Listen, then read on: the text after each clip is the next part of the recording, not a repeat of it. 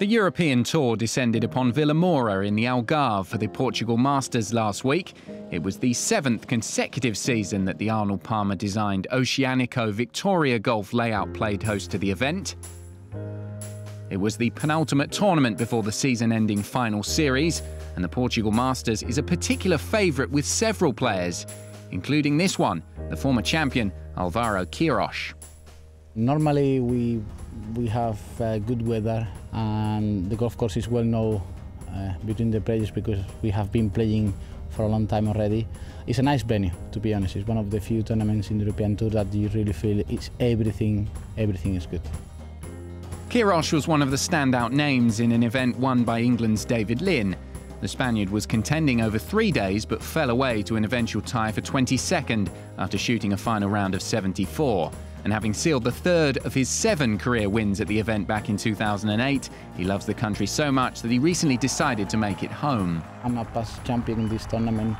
I'm very happy to play here again, especially now I'm living in Portugal, so it's my second home country. And at the same time, I feel happy in general.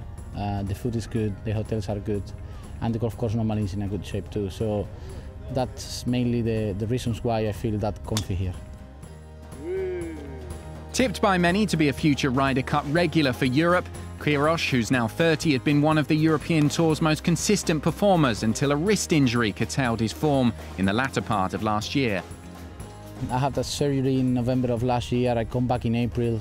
Since then, I had 2-3 months average, and in the last 3 months I've been playing very well. The score is not been great, but I'm very happy with everything in my game now, which is something that I can't say since a long time ago.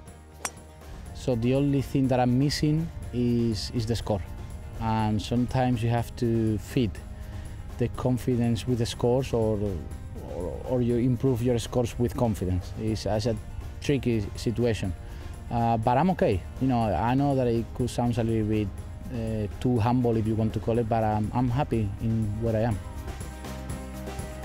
Humble maybe, but clearly still ambitious. Quiros has age on his side, and despite looking like missing out on this year's final series, there's every chance he could achieve plenty more before the sun goes down on his illustrious career.